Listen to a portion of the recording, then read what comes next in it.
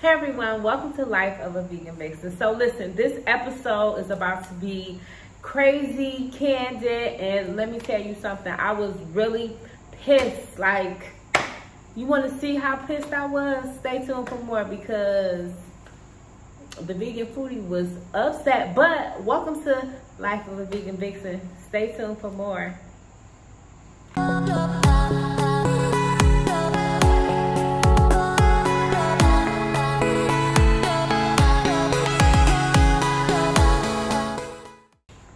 So listen, we're gonna get right into it. First and foremost, in June, me and my husband was like, you know what? We wanna have a honeymoon / birthday trip that would be epic. We wanna go somewhere that I've never been and he's never been.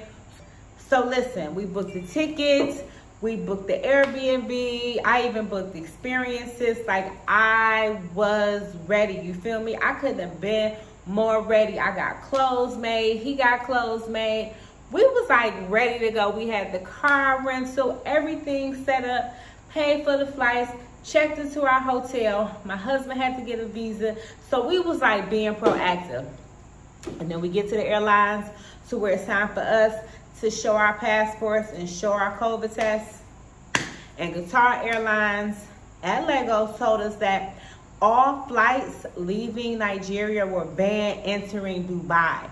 So we paid $1,776, $1,776 and some odd cents or whatever for a flight that we found out when we got there we could not fly out.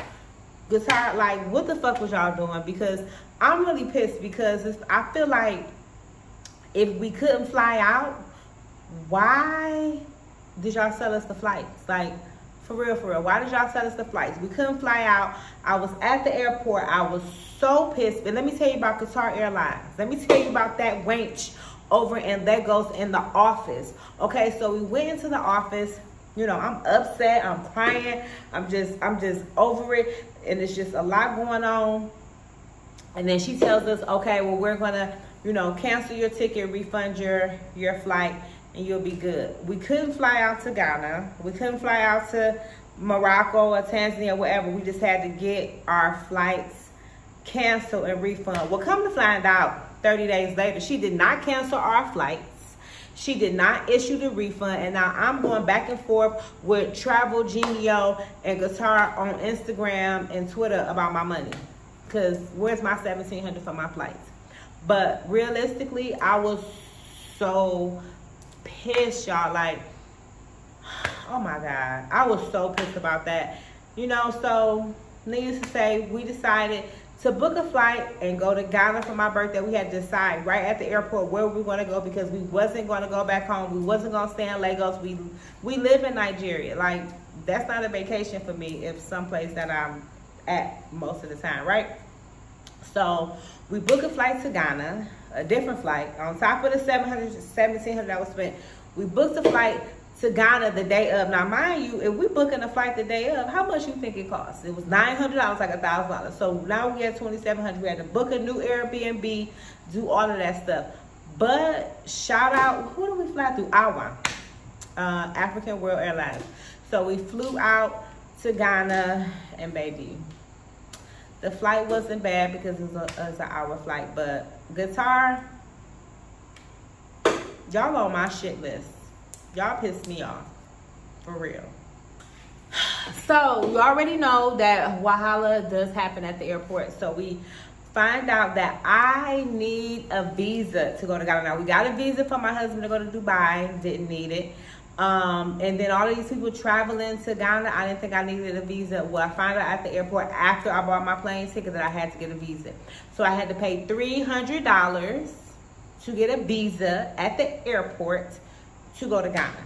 Last minute, it was just like, it was so much going on until I was kind of like, I was just ready to get somewhere and get in the bed. Because mind you, we got to the airport at like 4 or 5 a.m. because we had an early flight.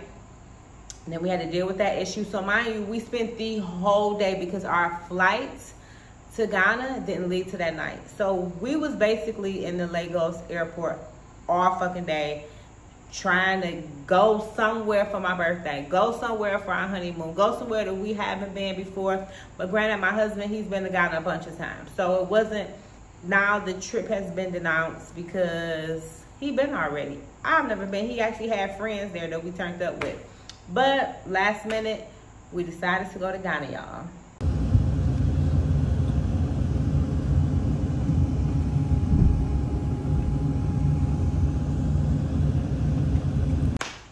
So I'm not gonna lie, I wasn't excited about going to Ghana.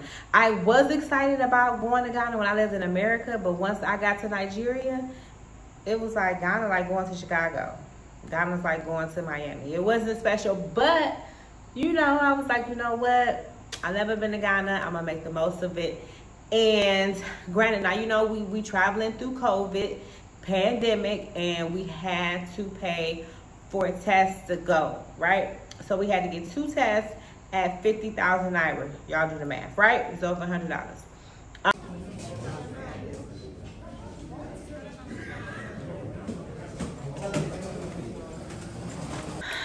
So how about when we got to Ghana, after paying for all of these COVID tests, doing all of this stuff, this stressing, we had to pay, well, I had to pay $150 for a test when you land. Now, mind you, we had to take a test so we can get on the flight. Then we had to take a test to get through immigration. Like we had to pay, I had to pay 150. My husband only had to pay 50 because he had a Nigerian passport, but them blue passports, they charged me 150. Like, and then I had to pay for a COVID test to come back home. And then once you get here, you got to pay for another test 7 days after being here. I'm over these COVID test fees, like for real, for real. Granted, in the States, I didn't have to pay for a test. In a couple situations, I was like blessed and I have to pay for a test. But Ghana, y'all got to do something about this 150. Let a nigga know when they get there. And all of this stuff that we had to do when we got there, the questionnaire we had to fill out, all of this paperwork we had to fill out for immigration, which I'm cool with the immigration paper. But this COVID stuff that you got to take as soon as you get off the plane that you don't know nothing about because Nigeria ain't tell us was a headache. The fact that we had to pay 150, well, I had to pay 150 for a COVID test after I just paid for a COVID test was, the best thing was it was throat test. It wasn't a nose test because I'm tired of getting my nose scraped. So, yeah, but Ghana, I ain't with that $150 COVID test when you land, especially after paying for a test to come, to get on the flight. And that y'all ask for every single step, everywhere you go, before you get on the plane, before you, every time you go to see somebody, they asking for a damn COVID test result. Like, oh God. But yeah.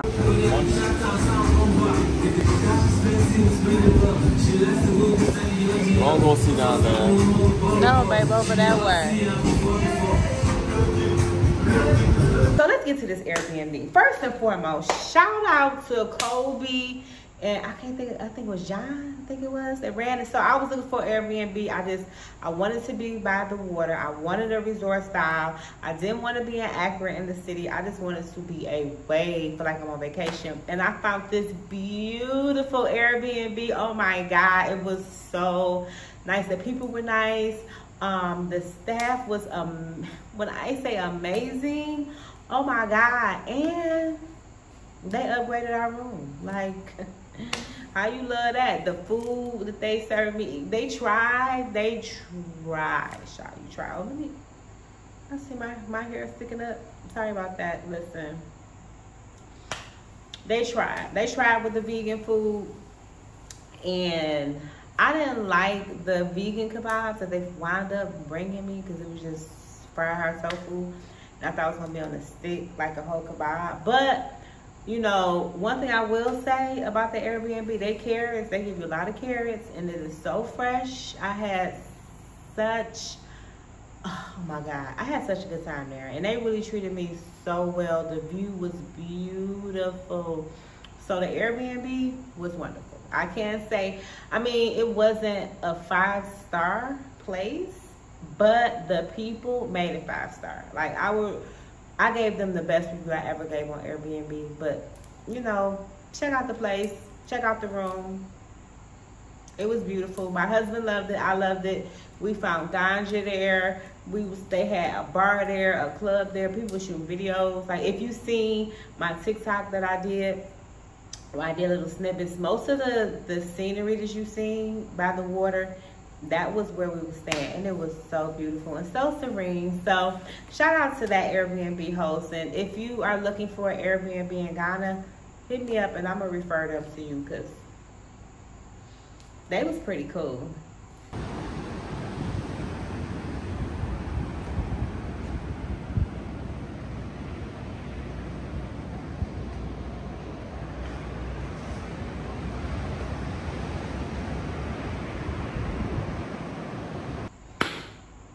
I don't know about Ghana vegan food. We went to this one restaurant, Tatale. It was cool, but I ain't really like it like that. Like, I thought I was gonna get like some real good vegan options in Ghana, and I didn't. Ghana needs to step their vegan life up. It wasn't, cause I mean, I guess I was just like so hell-bent on Dubai.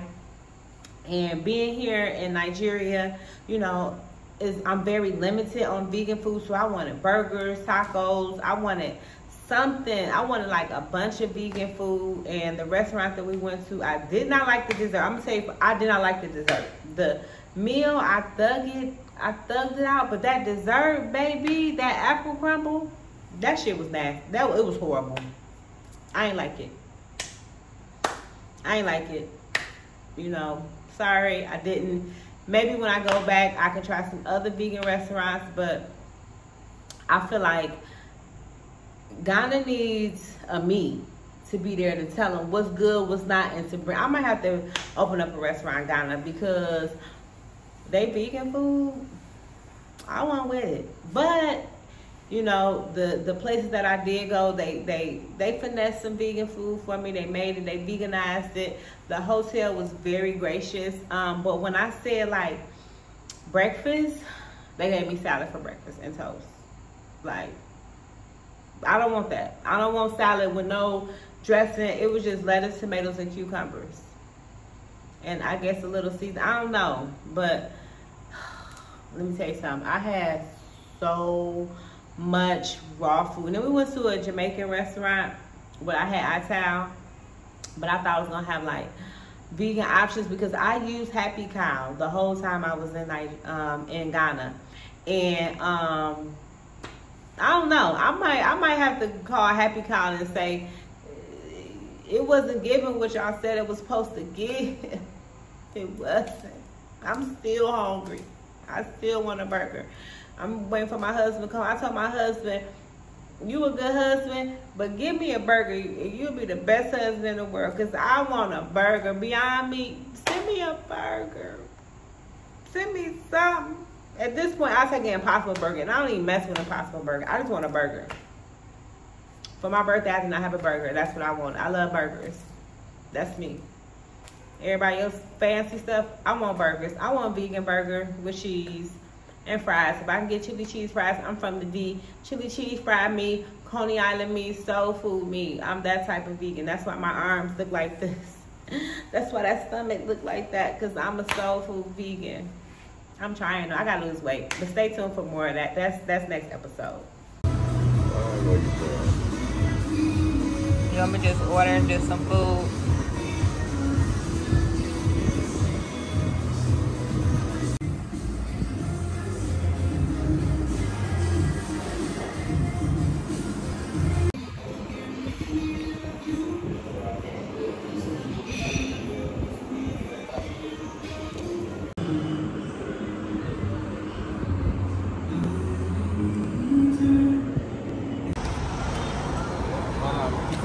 I can get like local Ghanaian soup around there, like granite soup.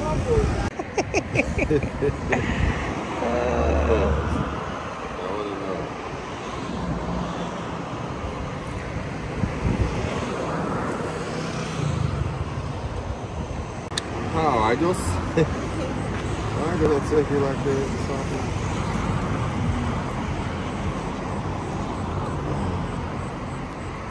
What she think? You like it?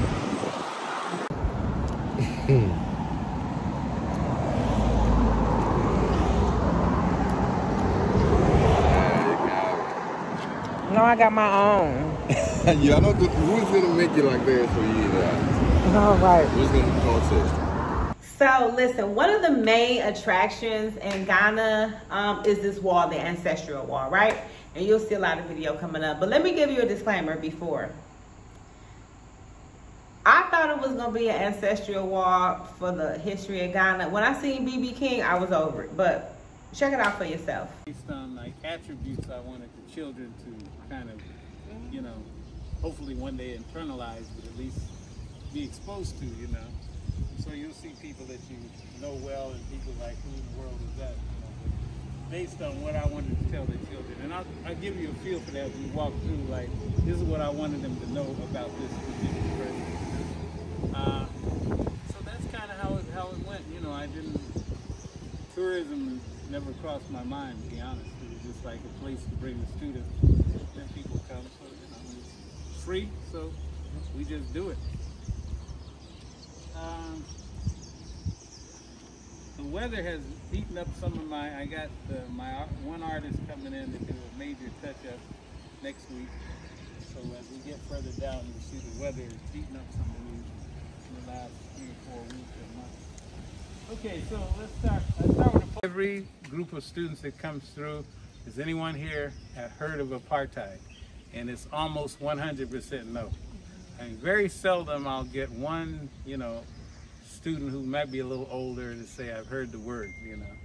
And the teachers, about 50-50. So this is, you know, right here in Africa, this is the level of exposure that we're getting to something like this abhorrent apartheid system in South Africa.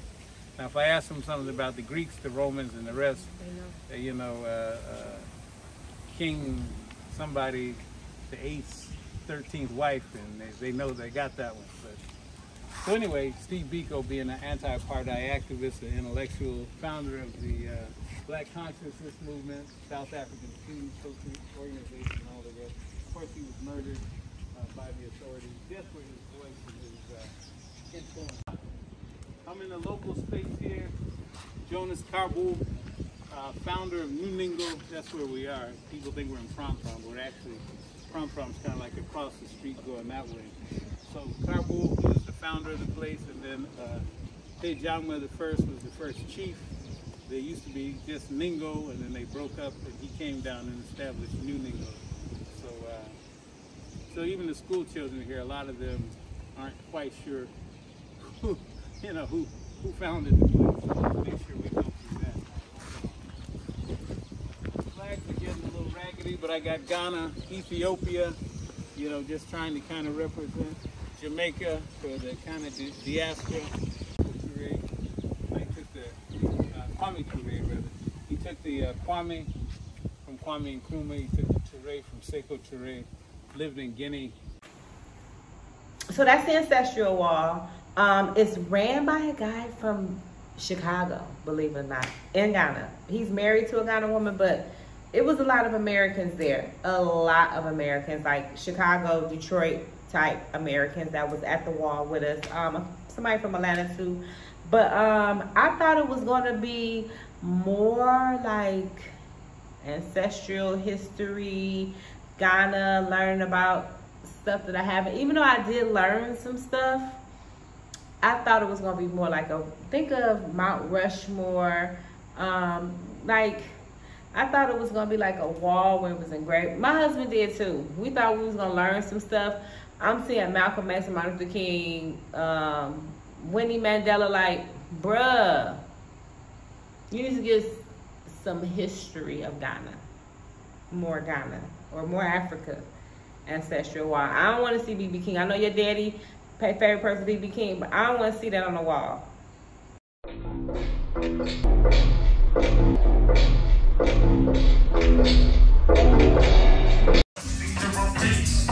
What's up? Hey, the party don't stop playing. The party don't stop today. The party don't stop today. The party don't stop today. What's up? So listen, when that birthday came around, ain't nothing like a section in a bottle. So we was turned up. You hear me now? If you party in Nigeria, if you've been out in Nigeria, then you know how Africa turns up. We had a section, we had a bottle, we was turned up. My husband homeboy came, he brought another bottle, so we over there turned. We had so many bottles that we had a bottle to last me through the rest of the stay. We wound up actually staying a couple extra days too because of COVID, but not because we had COVID, but to get the COVID test right, because we had to find a place, blah blah blah. But we had Hennessy to last us for the next few days. Ghana nightlife, if you looking for a safe turn up, Ghana has it. Ghana nightlife lit though. You know what I'm saying? With the Afro beats and just the vibe, baby. I love partying in Nigeria. I love partying in Africa. I would say Nigeria, but it's Africa now because it's always the sections. It's always the bottle service. It's always nice hookah. It's food. It's beautiful black faces dancing around. So Ghana nightlife is the thumbs up for me, boo, especially for the birthday, because you know I was supposed to be in Dubai on a yacht, right? I was supposed to be on a yacht going to my birthday, but I was in a nightclub in Ghana because of Qatar Airlines. But okay, check that off. Partying in Ghana with a section. It's off my bucket list now.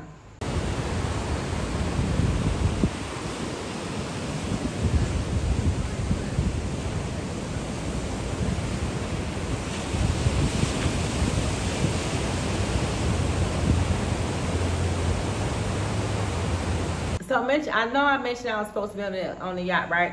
I also was supposed to jet ski, but I found a place in Ghana where we went jet skiing, and it was me and my husband's first time jet skiing. I was scared.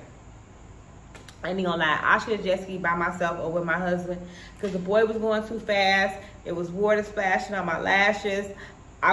Which caused my lashes to be messed up the rest of the trip.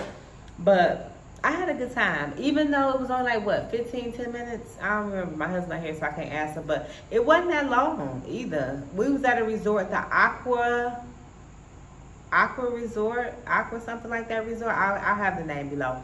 But it was a really cool place. I liked the place. There was a lot of things to do. It was a pool there, jet skiing, riding a horse on the beach, beachside dinner. It was a lot of beautiful things to do. The ambiance is beautiful. It was people from all over the world.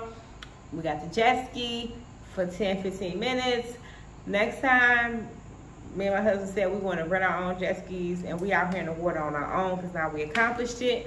But, you know, seeing I was supposed to jet ski in Dubai and I had scheduled that, at least we got the jet ski.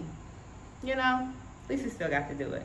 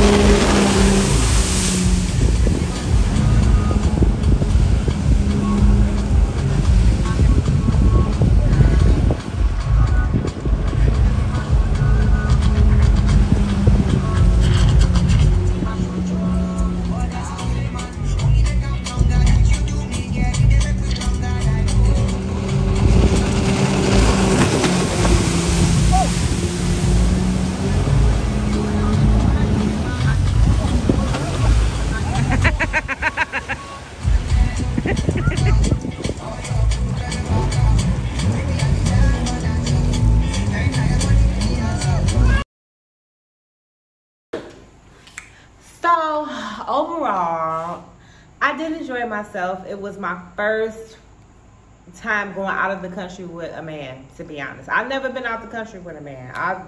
I've been out of town with a man, but I've never been out the country. So that was a cool experience, traveling with my husband to a different country. You know, I learned, let me tell you something. Let me tell you what I learned, ladies. For those of you from America, and I realized this, and I told my husband this, I learned the role of a wife traveling, especially in Africa, right? I realized that when I was leaving with the passports and doing all this talking, they was giving me much wahala. They was trying to tax a sister in the airport and give me issues. I learned how to fully travel with my husband. Let my husband hold the passport, the tickets. I just step back. I just sit back with my mask on, with my hijab on, or whatever outfit I'm wearing, whatever, you know, covered up formal thing, because it's cold and I don't want nobody to see me. I don't want nobody to see my tattoos. I just want to be anonymous, right? And I learned the role of a wife in traveling. And now I understand why women be traveling, they just be quiet and their husband be handling everything. It's not a power thing. It's not a masculinity thing. It's a talk to him. Don't give me, especially when you traveling in Nigeria, let your husband handle everything. If y'all come in here and y'all coming with your husbands, ladies, don't try to be the head. Let your husband handle everything. You hear me?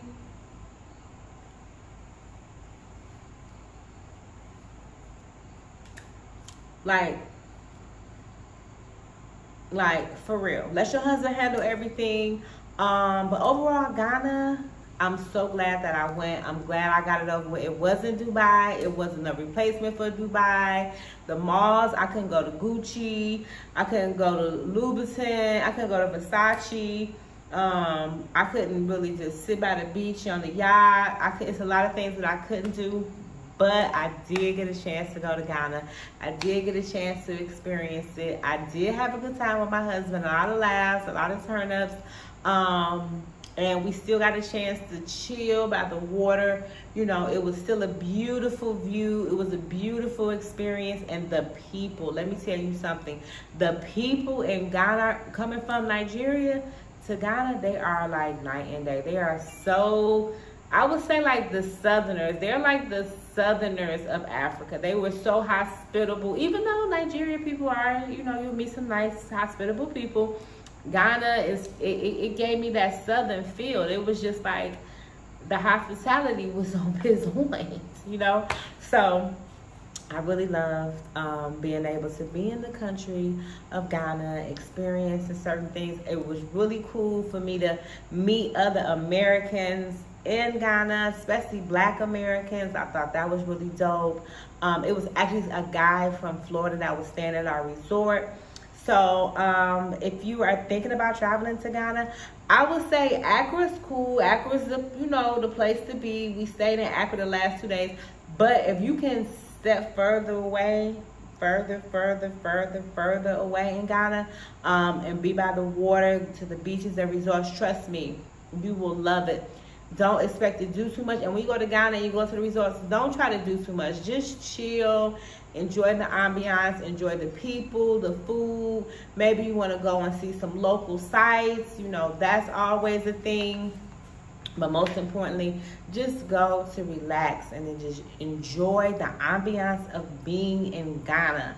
Also, there's a lot of Americans buying land and building homes. So if you're looking, you know, to be in a place where Nigeria has a few hang-ups that you might not be ready for, but if you're looking to just go to a place where you could just set up shop and be around more other Americans, then I would say Ghana is the place. But anyway, this concludes the episode of Life of a Vegan Vixen, the Ghana edition. Hopefully you learned some things, you're entertained. Stay tuned for more. Don't forget to subscribe to my YouTube channel because I have so much coming, so many things going to be coming up for you. Don't forget to subscribe. Don't forget to follow me on Instagram, TikTok, all of that. Listen, I got more episodes coming. I I'll be reading y'all comments. I'll be seeing what y'all be wanting. So I got you, babies. So stay tuned for more. I'm out of here. Peace.